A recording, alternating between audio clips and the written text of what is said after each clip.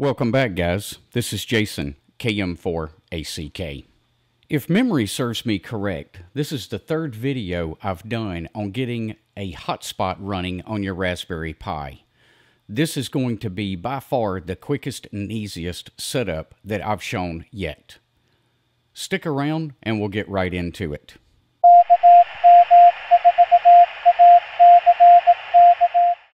Alright, so the last video I did on, I believe it was entitled A Better Access Point. It is quite a bit better. The only problem with that one is it's quite a pain in the rear end to get installed. So I've written a script that automates the vast majority of that process for you.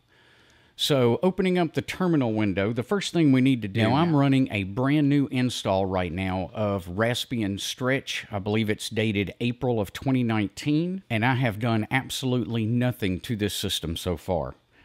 So the first thing we need to do is sudo apt-get update. And we'll give that just a couple of seconds to finish up.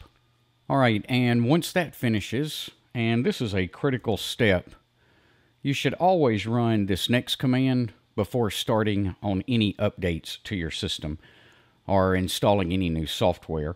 But this one is sudo apt-get upgrade. And this one takes a few more minutes to install, but we'll be back as soon as it finishes up. Okay, now that the upgrade is finished, let's head over to the GitHub website. And I'll leave a link to this address down in the description below. Let's go ahead and click on the raw button here. And let's copy this web address right at the top. And head back over to the Pi.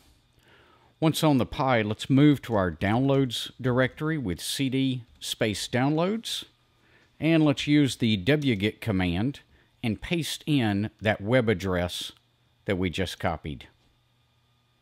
Alright, if we list out our directory, we'll see that script right here.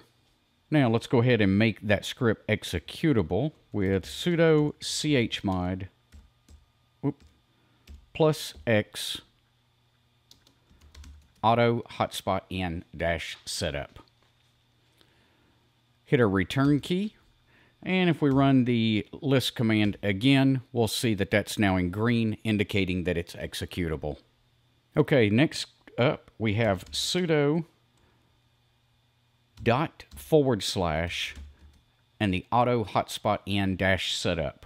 We'll go ahead and hit return on that and sit back and give it just a few minutes. Okay, after the script has been running for 2 or 3 minutes, it's going to pause and you're going to see this here. And this is asking you what password would you like to use when you connect to the Pi's hotspot. So enter whatever password you would like here. I'm just going to use my call sign here. And we'll give it a couple of numbers at the end. Go ahead and press return. It'll ask you to verify that that is correct. So a lowercase y tells it yes. And we'll press return and the script will continue on. And after a couple of more seconds, it's going to ask you for the SSID of your Wi-Fi that's already in your shack. So we'll need to know what we want to connect to. So I'm going to take a look right here. And I'm actually going to connect to this one, the KM4ACK-portable. So we're going to enter this here. And this is case sensitive, so make sure you get the case right. And then you'll need to enter your password. And this is the password for your existing Wi-Fi connection in your shack. So after we type in our password, we'll go ahead and hit return. And then it's going to ask us if this information is correct. If it is, lowercase y says yes and return. At this point, we need to reboot. So we'll just type in reboot and return, and we'll be right back when the machine comes back up. Okay, once the reboot is complete, you should be able to look right here on your Pi and see that it did connect to my KM4ACK-portable Wi-Fi signal here in the shack. Next, let's test and make sure that the hotspot is working. From a terminal window, we're going to enter this command, and I'll leave this command down in the description below. Once inside, you'll see the SSID of KM4ACK portable, and you'll see the password that I'm running with it.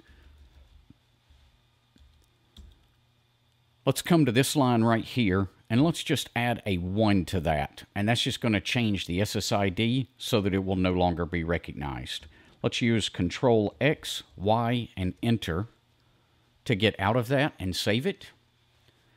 And next, we're going to run sudo /usr/bin/auto-hotspotN.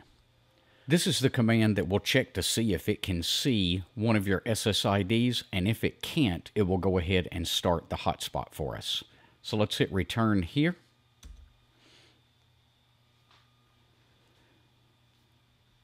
And you'll be able to see in the output that it could not find one of our SSIDs. That's because we changed the name of it, and it created the hotspot.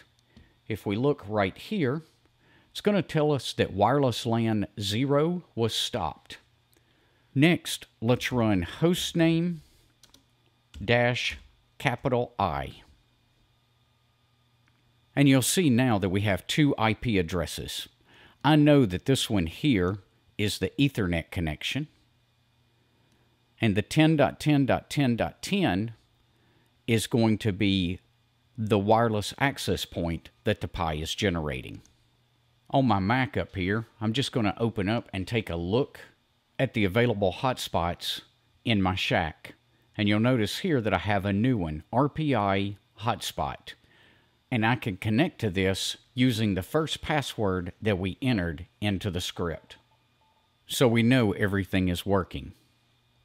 Now, to change back to the regular running mode, we're going to modify the WPA supplicant file again, and we're going to take out this 1 that we entered right there. Control X, Y, and Enter to get out, and then we'll run the auto hotspot command again. This time you'll see that a valid SSID was detected. It shut down the hotspot, and it's bringing the Wi-Fi back up. At this point, we're reconnected to the KM4ACK-portable, which is my shack's Wi-Fi. Now, one last thing. Let's assume that you don't want your hotspot to be named RPI hotspot. Let me show you where to change that at. So first, let's clear the screen, and then let's paste in this command here. And this is the hostapd.conf file. Again, I'll leave this command down below. Once we enter that, you'll see right here the SSID of the hotspot. You can change this to be whatever you want it to be. You'll also see the password that we entered at the very beginning of the script listed here. So you can also change the password to it if you would like. And again, to save and exit, it's Control X, then Y, then Enter. And that's it, guys. That's as easy as I can possibly make it. I hope this helps you get your hotspot up and running. Be sure to give us a thumbs up before you head off. And until next time, 7-3.